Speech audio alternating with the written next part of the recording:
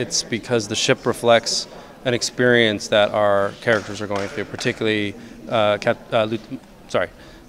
Burnham, played by Sonequa. And she is torn between two different worlds. You know, she is a human who was raised on Vulcan, and then goes into the Federation. They know that Vulcan is a member of the Federation.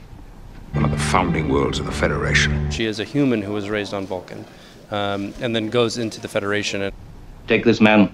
Vulcans are members of the Federation. Who was raised on Vulcan, and then goes into the Federation. It's a vessel in the United Federation of Planets, and Earth is a member. She is a human who was raised on Vulcan, and then goes into the Federation. You'll never get away with this. Starfleet will never stand by and watch you tear apart one of the founding worlds of the Federation.